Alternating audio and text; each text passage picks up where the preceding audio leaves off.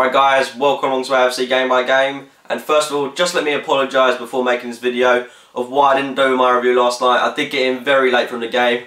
It's understandable, I just wanted to go to bed, but I'm doing my review now. This is the Arsenal versus Napoli review.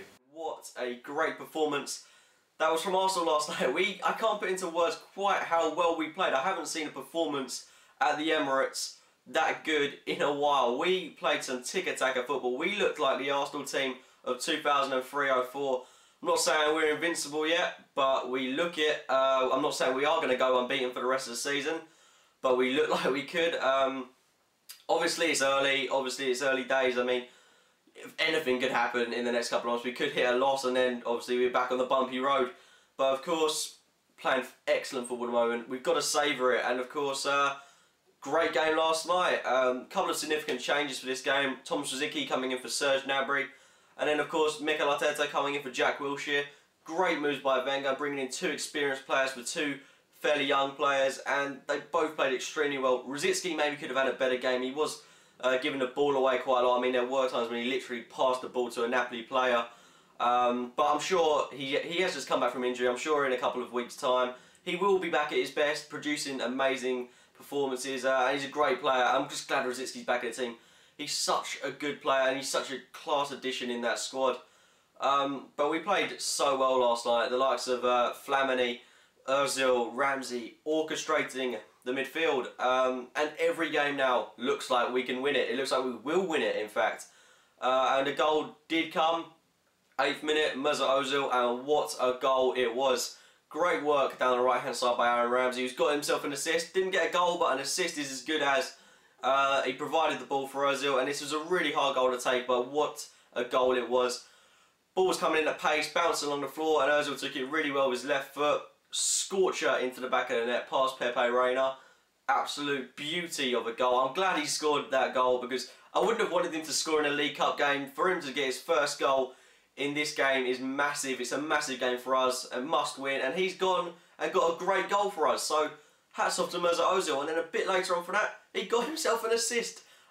It was great work down the right-hand side by him, darting one. I think it all originated from a Napoli error, but does it really matter? Great work by him down the right, crossing into Giroud. I'm glad Giroud's got a goal as well, because he hasn't scored in a couple of games. And this was, okay, it looked like a tap-in, but to be fair, he was plagued by defenders at the time. Got it in the back of the net, and you can tell that goal means a lot to him. I'm hoping he'll start scoring goals a lot more often.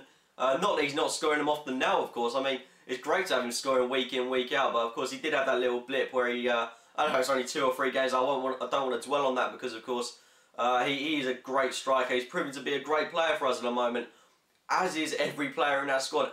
Every player is playing so well, but I thought in that first half we could have scored 3, 4, 5. We did look a little bit like we wasted a couple of chances up front, but if someone had said to me before the game, you're going to beat Napoli 2-0, I would have taken it like that. We just played so well. First half was such slick, quick, precise football, and we haven't played like that in a while. We saw glimpses of it earlier in the season, but this is the first game where I feel we've really expressed ourselves. And just think, when we've got Cazorla, Podolski, Chamberlain back, Wilshere didn't even start the game. I was like, Walcott was still to come back. It's hard to put into words quite how much of a force we're going to be. I do still think we lack a little bit in some areas, maybe up top and in defence, but still, this team is looking immaculate at the moment. Second half, maybe last night, we didn't play the best football. Saw it at a game, but that's not a problem.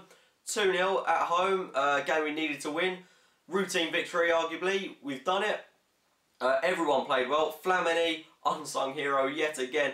Defensive duties are phenomenal from this bloke. He had to keep Hamsik at bay when Mertens came on. It was the same with him. And if he makes a mistake, what I like about the guy is that I remember there was a time when he gave the ball away. He tracks back, he tries to get the ball back, tackles the player, and he deserves a lot of praise, because he's putting his heart into the game. He wants to play, and he's just looking so good. And everyone is looking good. I can't say a bad word about any of our players at the moment. Wilshere was amazing when he came on. One thing we need to work on is shooting from outside the box, but not going to dwell on that, because we've got the win, big win, and we look so good at the moment. 10 consecutive wins now, and that's amazing. Who'd have thought that after that loss against Villa? Look where we were and look where we are now. We just look like a different team. And we've got Cazorla back for the game against West Brom, and I don't know how on earth he's going to fit into that squad. Who would you replace? I mean, that's a real tough question to ask.